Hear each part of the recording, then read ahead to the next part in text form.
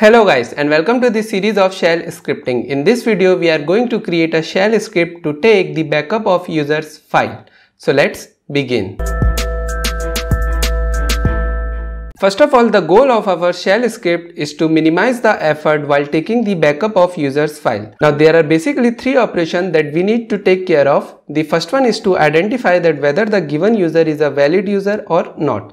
The second one is to find its home directory, and the third one is to actually take the backup and compress it. Now we will also compress it to decrease the size of the files, right? For this video I had already created multiple users in the system. For those I am going to take the backup. Okay, so let me grab user, and here you will see I am going to take the backup for user 2, user 5, user 1, user 6 and user 4. Notice that the home directory of different user is different. For example, for user 2 is it inside the /home and inside the user 2, which is common while creating the user. But if you see for the user 6, you will see it is present inside the home directory, but the name is different, that is XYZ directory. Similarly for user 4, the home directory is present inside the /10 and user 4. Okay, just for the explanation, I have created a user with the home directory present in some other location other than /home directory. So the point here is that the home directory may or may not have a common pattern. Okay, normally home directory is present inside the /home with the username, but here we will see that inside the home with a different name and completely in a different directory also, right? So we also need to find the path dynamically. Okay, so first of all we are going to create the array of users, right? So for that, first of all I'll declare the indexed array and I'll give the name as user underscore names. Okay, after that I'll initialize the values as user names and give here values as user 1 space user 2. Okay, this will go till up user number 6. So 6 users are present in the user names variable. Now if I want to loop through them, so I'll write here for I in then quotes dollar. After that I'll write the name of the array, that is user underscore name, and provide here @. Okay, then do, and after that done, right? And for now I'll write here echo backup $I. Okay, instead of $I should use here user. That will make more sense, right? So I'll write here user. Okay, now first operation that we need to find is that whether the user is valid or not. So for that we can use here id command, right? So if I use here id, then the name of the user, let's say user 1, you will see the exit status code written by the id command will be 0. Okay, but if I try it with some user that doesn't exist, in that case the exit status code will be not 0, right? So the same concept I'm going to use here, that is id and then the name of the user. So the name of the user will be $user, right? And after that I'll send the output to the null.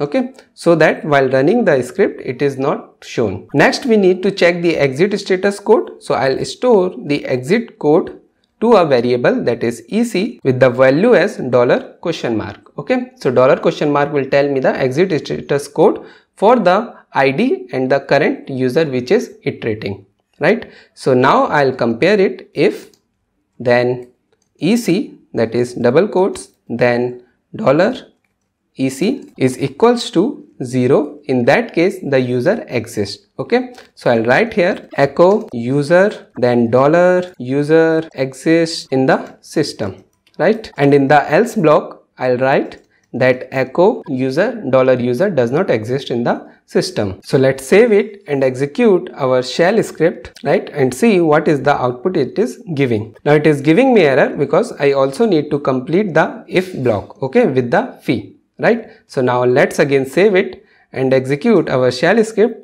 Then you will see backup of user 1, backup of user 2, backup of user 3, basically iterating over all the values present inside the array, right? In this particular array it is iterating, right? So first it is checking for the user 1. So user 1 exists, user 2 exists, but user 3 doesn't exist, right? Even in the file, if you will see in the etc password file, and I'll do here grep of user 3, then you will see this particular user doesn't exist in the system. Okay, user 1 exists, user 2 exists, user 4 exists, 5 exists, 6 exists, but user number 3 does not exist. Right, so the same output has been shown here, that the user 3 does not exist in the system. Now user 4 exists, also user 5 and user 6 also exists. Now after finding that whether the user is valid or not, we need to find its home directory. Okay, so in this case we will be using the awk command, but before using awk you need to focus on what information need to be grabbed. Okay,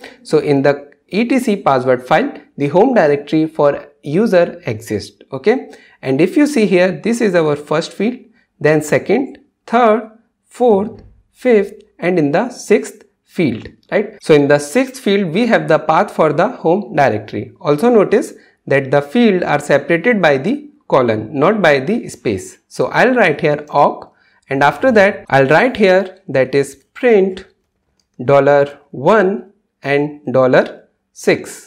Right, and the field separator to be used here will be our colon, right, and I'll provide the name of the file, that is etc and password. So in this case it will give me the name of the user and the path of its home directory. Now there is one more thing that we need to add here, that we only need to find the equivalent home directory based on the name of the user. So for that we can write here $1, okay, which is telling about the field number 1. Right, it should be equal to the, let's say, user 1, right. So this will give me the home directory for the user 1, right. So it is giving here. Similarly, if I want to find for the user number 5, I can write here, let's say, user 5. Okay, similarly for user 6 we can write here user 6, and if you only want to print the home directory, then no need to print here $1, I'll only write here $6. So it is only giving us home directory of this particular user, right, whatever we had defined here. So we will use the same concept in our if block. After validating that the user is valid, so I'll write here user and then underscore home. Okay, and I'm going to run the awk command. So I'll write here awk -f, and after that I'll give here colon, and then I'll write here $1 equals to, and then the current user. Okay, so this will be our user, right? So even if I use here double quotes, then you will see at this moment it is not going to work. Okay, I'll come back to it soon. So I'll write here after that print, then $6. Okay, and I'll provide the file path here, that is /etc and password. Okay, and I'll write here the home directory path for user is user_home. Right, so let's save our file and we will try to execute this file. Right, so I'll write here // and user back. Then you will see the path for the home directory for user 5 is nothing. Okay, so it is not giving us any output. Similarly in the fourth also it is not giving us any particular output. Now even though if I write here only $ without quotes, okay, so only the variable name, in this case also it is not going to give me any particular output, and it will also give us error. Right, now it's important to know that while using the awk command, if you want to use the variable, then you will have to explicitly define it. Now what I mean is, to use the variable inside the awk, you need to explicitly define it. So to define it, we use the option as -v. Okay, and after that we write here the name of the variable that I am going to use inside the awk. So I am simply going to write here user and then give the value, right? So I'll give the value as the $ and then the user. This particular $user will get replaced with the user1, user2, user3, like that, which is in the loop, right? And now if I want to use this, then I'll write here $1 equals to user. Okay, so let me save it and I'll again execute our shell script. Now in this case you will see it is giving us the home directory of that particular user, which is exactly what we wanted, right? Now the third part is to take the backup of the user files present in its respective home directory. Okay, this part is a little tricky one, so we will go step by step. Okay, so let me clear this screen. So for taking the backup, we mainly use the tar command, which can be used to archive the file and at the same time can be used to compress the file, right? So what I'll write here, tar, and after that we give the option here as C, which is to create the tar file. After that the Z option, which means to also compress it, and finally F option. Okay, F option is to specify the path whose backup we wanted to take, right? So we will write here the name of the backup. For now, let's say user1.tar.gz, okay, which is a gzip compression, right? And after that I'll take the file path to be taken will be /home and user1, right? So if I press enter, you will see the first thing it is saying that removing leading / from members names. Okay, now this issue occurs when we use the absolute path, okay, whose archive we need to take. So if you want to take the archive of the absolute path defined, in that case you need to provide here option as capital P. Okay, in that case you will see this issue will not be shown. After that it is saying permission is denied. So obviously I have to run this with the sudo privileges, right? So I'll write the password, and now if I do the ls, then you will see a backup file, that is user1.tar.gz, has been created for all the files present in the home directory of the user1, right? So this looks good, but still it has some problems. Now to identify the problem, first of all we are going to unzip it. So I'll write here tar, then xzf, and then the name of our tar file, right? So I'll write here user1.tar.gz. So if I press enter, I should have used here -p option, but it's not compulsory to use here, right? So if I see that we have the home directory of the user1, okay, here it has been created. So if I see the files inside of it, then these files belongs to the user1.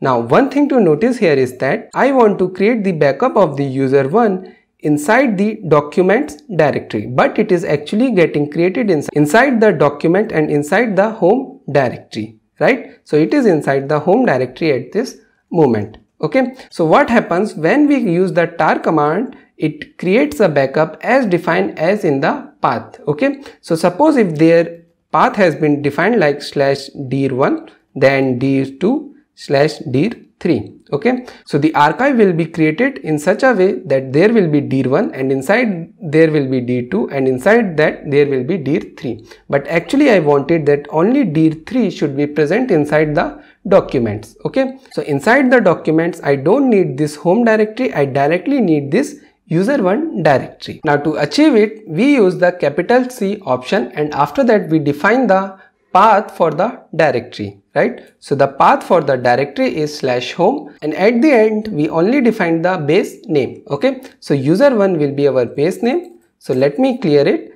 and now if I press enter, do here ls, so the previously owned user1.tar.gz has been overwritten by our new tar. Okay, so what I will do, I am going to extract it xzf and then the name of our tar. Okay, so if I press enter, do here ls, and then if you will see here, the extraction has been done with only the name, that is user1. The backup is taken inside the document without creating any additional directory. That we saw in the previous case, that the home directory was being created, or we can say the parent directories were created, right? Now there is still one problem when I will use it in the shell script, that how I can find this directory path and the base name or the final name. So for that we have two commands, that is the dirname and the base name. Okay, so suppose the path is dir1 /dir2 /dir3. Okay, so in this particular location after the capital C, I need this path to be defined, right? So for that we can write the command here dirname, and then you will see it gives me output as dir1 /dir2. Okay, now for the end name, that is user1, you can define the command here as base name, okay, which will give me the final directory name or the file name. So let's come back to the script here, and we'll write here dir equals to $parenthesis to run the command, and after that I'll give the command here as dirname and provide here user home, okay, which is having the value of home directory of that particular user. And similarly I'll provide here base, okay, with the command that is base name, and the same variable will be passed to it. Okay, user underscore home. Now once it is done, let me write here echo dir is $dir, and also I'll write here base is, let's see that whether it is working fine or not. Okay, let me clear this one and I'll execute our script, that is user underscore back. So it is giving the right value of dir but not for the base. Okay, and the reason here is that in this particular location I had given the space that is causing the error. So I'll remove it and let's again execute our script. Then you will see it is giving us the right values. Okay, so let's go it one by one quickly. First of all, it is printing backup of user 1, right? Backup of particular user, and then user 1 exists in the system. The path for the home directory it has found, it is /home/user1, and then the dir is /home and the base is user1, right? Same is happening for the user 2, and user 3 doesn't exist in the system. Now after that, I also need to define another location at which our backup files need to be created. Okay, so for that I'll write here to underscore path, and I'll give the path here as /home wiki. After that I'll write here documents. Okay, this will be our directory path in which our backup files will be created, right? After that I'm simply going to use the tar command, right? So I'll write here tar, then capital C. After that I'll define here dir.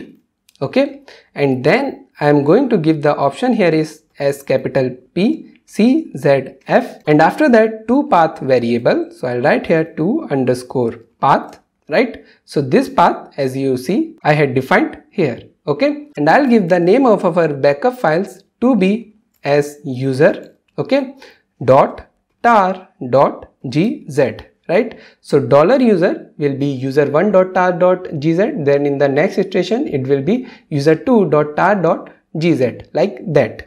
Okay, and then as the name of the final path for the directory or file, I am going to simply give here base. Okay, so let's save it and execute our shell script and see what will be the output. Okay, I needed the sudo privileges for it. So let's press enter, and now if I do here ls, then you will see user1.tar created, user2, user4, user5 and user6. Okay, since the user number 3 does not exist in the system, so for that no backup files has been created, right? So our final shell script has been created to take the backup of users file, okay, of multiple users. Now in future, if you want to find the backup of another user, then you can simply add a value in this particular array. Okay, for instance, you can write here user 7. Now it will take the backup of the user 7 also. So that's all for today guys. I hope you like the video. If you have any doubt, please comment it down. Thanks for watching and I hope to see you in the next video.